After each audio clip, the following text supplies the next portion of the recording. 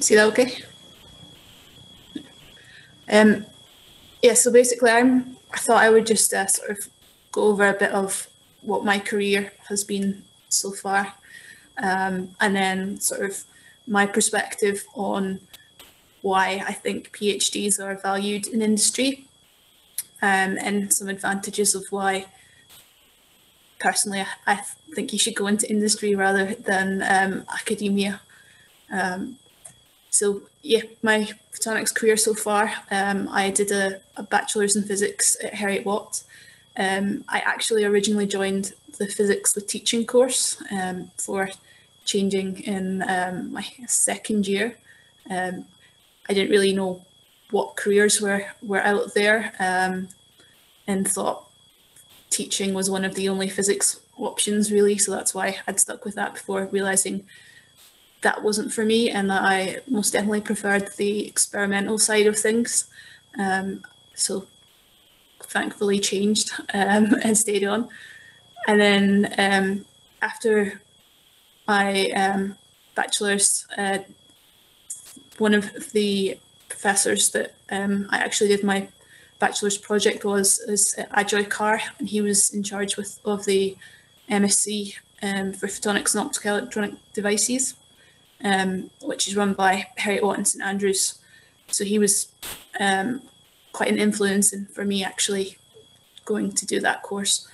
Lasers and photonics was also always the bit that I enjoyed most out of the sort of different experiments and different things that you learn about in an undergrad. So I wanted to pursue that a bit more, and that in-depth master's course really appealed to me, especially because it included a 3-month industrial placement as well, which I took part in Leonardo in Edinburgh in their lasers department, quite similar place to where I currently work. So after that, I went back to Heriot-Watt and completed a PhD, also with Ashleigh Carr and Henry Bucke, who is now at Fraunhofer. He was also sort of supervising me in that project, which was on integrated multi-core fibre devices for optical trapping. That actually wasn't what my topic was meant to be. I spent the first year working also on multi-core fibres, but doped fibres to produce a multicoloured laser. Unfortunately, that project didn't go well. The fibre quality wasn't that great, and we didn't have time to procure more. So we sort of rummaged around in the lab, and my actual topic was born from what we could find, really. And I'll go a bit onto what my PhD was after this. But basically, after that, I wasn't really wanting to go into a postdoc, especially all the ones that were kind of around when I was finishing were short term.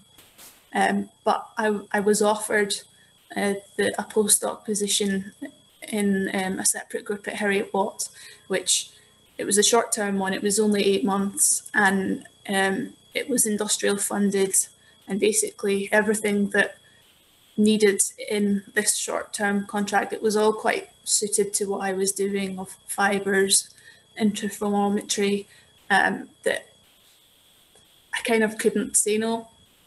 But I'm a bit of a worrier when it comes to sort of finance and things like that. So I kind of was almost straight away still looking for another job when I'd got that, as what can I do afterwards, because 8-month contract scared me like nobody's business.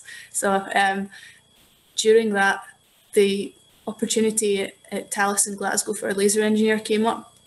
It was kind of the sort of role that I was looking for after working in Leonardo for my industrial placement, and those sort of positions don't come up very often, so I needed to apply, and didn't expect that I would get it. It was one of the first proper job interviews I did, but I got it. So it ended up I actually only completed 5 months of the the postdoc position rather than the 8th before I joined Thales. So I basically did all the experimental work and left my supervisor to do the write-up. So I'm hopefully he's still all right with that now. But yeah, so as I said, my PhD was in passive fibres, really, for optical trapping. It sounds more biophotonicsy, so how did I end up laser engineering? It doesn't sound right. This slide, I've basically summarised my entire PhD thesis just on one page, and with each row being a separate experiment.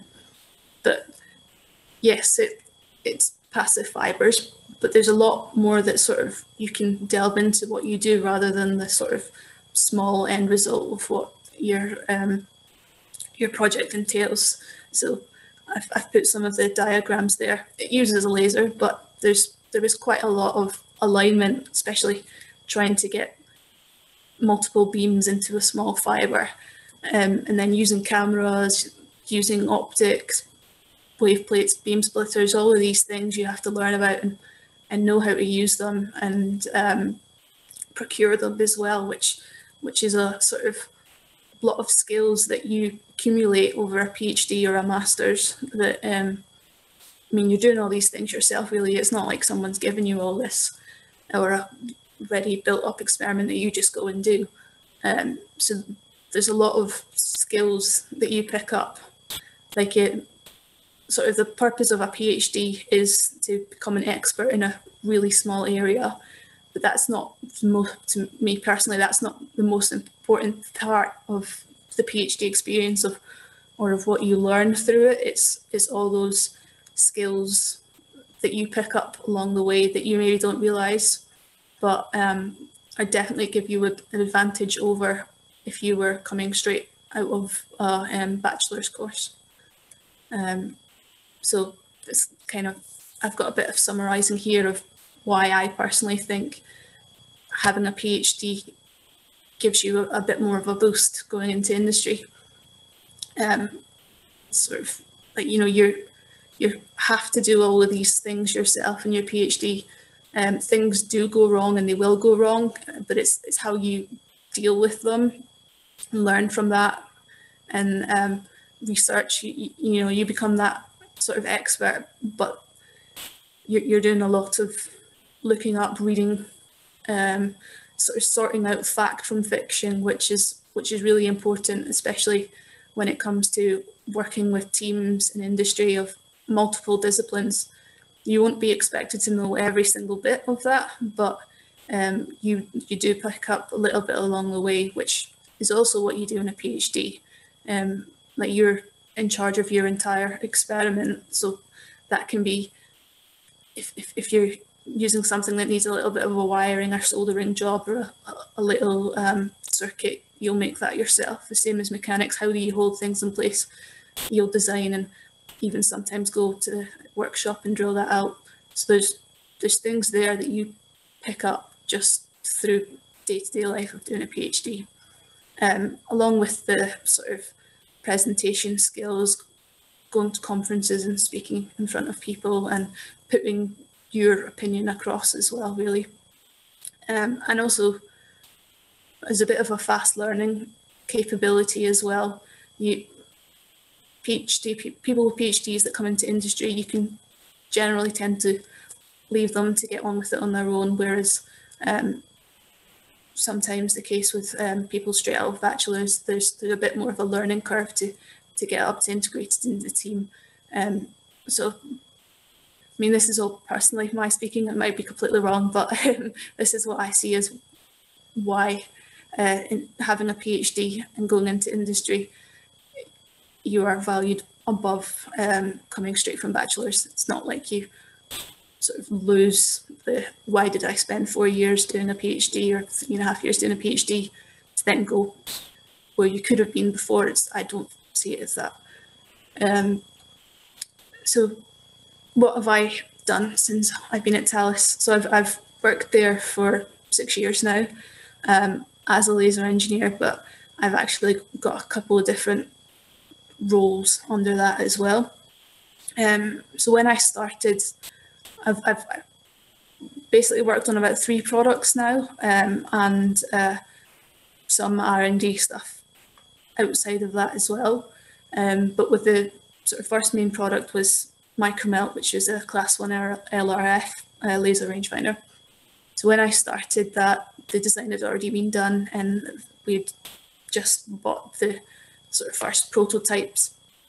So I did a lot of the development testing, and sort of saw where it met the spec, where it didn't meet the spec, trying to sort of define our data pack and what that meant, to then go on to the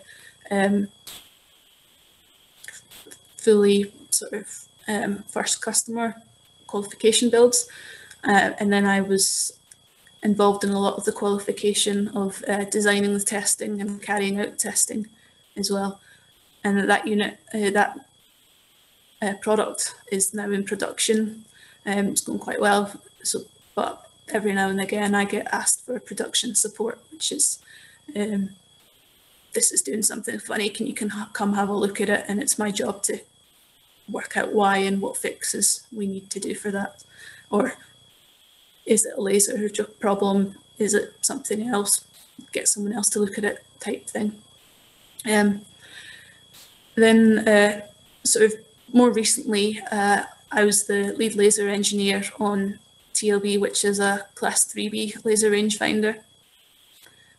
So in terms of the laser engineering side of this, I took that product from the start of working with suppliers, sorting our data pack. So by that I mean looking at all the optics that we want. They're all custom pretty much, and checking out what do the coating specs mean. Do they do what we want them to do, especially for things like damage threshold, working all that out, making sure we won't have a problem, and sort of defining that, going to suppliers, not all the time that they can make what you ask for. So there's a bit of a back and forth of, do we really need this, or can we live with this? And sort of getting that all sorted. And then through procuring those items in, I was then the one that built the first lasers, and then I worked with production and taught their technicians how to build it. That was actually quite a valuable experience over the last sort of year and a half of doing that. I learned a lot through working with them, especially I was the one that wrote the build instructions as well. So what I thought might be quite clear wasn't quite clear to someone else. So by that back and forth, I learned a lot, and sort of take that forward into future work of how to do that. And of course, in development, you get lots of problems the first time you build things, especially in larger volumes than a couple units that you would normally use in prototypes. So it was my job to find out what was wrong with that and sort it and fix it. And now over the sort of last year, that that product, we've completed that order, and now waiting on the next. So maybe like a year or so ago, maybe just over a year ago, I took on the extra role in that product, where I became the lead technical authority. We call it the design authority in Thales, which, because I was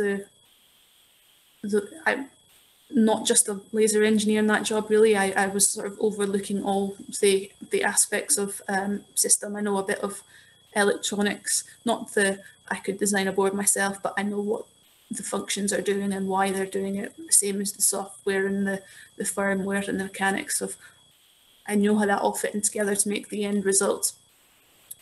So I took on that role where basically I oversaw anything, and as that, I'm responsible for basically making sure the product does what it says we do, and with all the qualification things that I did, making sure that is all adequate, and that the evidence I have supports what we're saying. And also safety is a large priority of that, making sure that what we're making is safe and does everything it should do. And yes, now I'm working on the LTDM, which is a target designator. So it's actually the same laser that's inside that's also inside the TLV. It's just now higher rep rate and higher energy. So I'm currently working on that, finding out where its limitations are, what we can do to improve that. These products that we make have to work over a very large temperature range from -40 to +70 degrees. So sometimes when you build something and it works perfectly at room temperature, when you take it to temperature extremes, you run out of puff or something else happens. So you're a bit like, oh, and have to sort that out. So that's a lot of what I'm doing at the moment. A lot of fault finding, especially a lot of what I learned through the TLV really helped with that as well. Sometimes what you get from production is a sort of end result of what happened, of, oh, this lost energy or something, but really it could be a whole number of things which cause that to happen. So you have to sort of develop a mindset of what does that actually mean, step back and sort of go and look into different regions and of why, rather than jumping straight into something and maybe spending a lot of time or spending a lot of money and trying to fix the wrong thing. So you learn a lot of that along the way. So besides of the laser engineer stuff, I'm also one of the deputy laser safety advisors on site. So for that, I do risk assessments. One of the main things I do is write laser safety papers for the new products. And I also have to look after the eyewear, inspect them, make sure that they're being used safely as well, and that the right goggles are being used for the right products or development tests and whatnot. So what do I think of the benefits of working in industry? Why did I choose coming here rather than staying in academia? Really, a major part of that was actually the job security. I didn't like the idea of short-term contracts in academia, and whereas industry, you don't tend to get that. You get in, and unless something horrific happens, hopefully it's quite hard to get rid of you. I like the sort of impact in real life applications. Now that I've been there for 6 years, I've seen products go from initial development all the way through to being used by customers, and it's quite nice to see that, to know that you're actually working on something that will be used. Whereas my PhD, I mean, it was nice. I got nice papers out of it, nice videos and things, but I don't think anyone will have ever touched that again since I left, and not likely to. And career progression as well. So I've had multiple pay rises and sort of gone up some steps in my career since joining, which is possibly a bit quicker than you would in academia. Not impossible, but there's definitely much more steps that you can jump up and increase your wage and whatnot through the way. I get to work on a variety of different projects, so I kind of showed just the products there, but really there's a whole bunch of other things that I've taken part in. Like I've worked on drones and things like that, completely nothing to do with the laser, but just I had a bit of time. So you can kind of see what's going on and get involved in different things, which it's a bit less siloed really than if you're at a uni. And professional registration is something that Talis and other industries really sort of enforce, really, not enforce, but they give money towards getting, like they pay my membership fees, and I'm also chartered with the Institute of Physics, so they've paid that, and they give you mentoring and time to do this all as well, which is quite good. And as also along with the sort of flexible working and other benefits that you get from working for a company as well. Oh, sorry, I've kind of doing. I do have some slides on what Talis is, but I think I've kind of gone quite over my time already.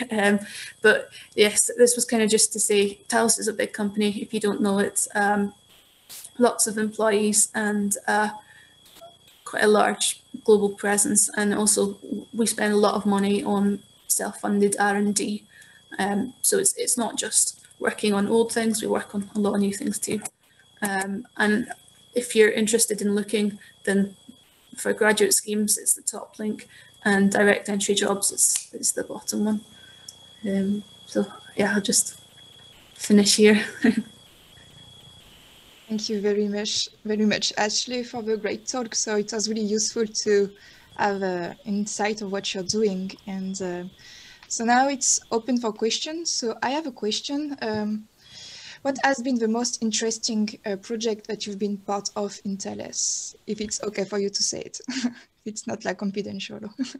Yes, no, I think the sort of TLV, which was the class 3B laser rangefinder, that was it was definitely the most difficult, but it's sort of like looking back at it now, the most rewarding as well. A lot of things, because it was one of the ones that I'd seen through from the start, because I've been there a while now, whereas projects take quite a few years to come, and it was definitely what I learnt the most on, and rewarding to actually see it finally working and out being used by customers, and all the little things that we were having issues with a year, 2 years ago fixed. So that's definitely the one that I'd pick. Sounds good. We also have another question. So what advice would you give to those whose project didn't go to plan as what happened to you? Yeah. And we move on. Yeah, I would just say don't panic. A lots of times experiments don't go right or don't work out, but it's what you learn from them, and how like in academia, probably most of the stuff that you will do won't work out in the end. But what you learn from that is really important as well. Like a negative result's not always negative. And so I was quite lucky in the sense of I came from a really good group, and we looked around and saw what else was there and what else we could do. And it was just sort of by chance that we picked some other fibres up and melted them in a fusion splicer, really, and that's what created my project. But you're not on your own as well when things go wrong, so just don't panic, really. Okay, so we have a question. How early do you reckon I should apply for a job with Thales with respect to finishing PhD? Similarly to you, I would be worried about being stranded without employment. Yeah, so personally, I applied in the July, I think it was, and started in October. There's because it's a defence company, there's some sort of security vetting that you have to go through first, which I think takes normally a month or two. So that was kind of my time scale. I think I could have started earlier. That was just what I gave because I was still in the postdoc at the time. But yeah, a month or two is normally what it is between applying and starting. Okay, thank you. And I guess if you're not a UK citizen, that might take a bit more time to get this done. Yes, possibly. Okay, thank you very much.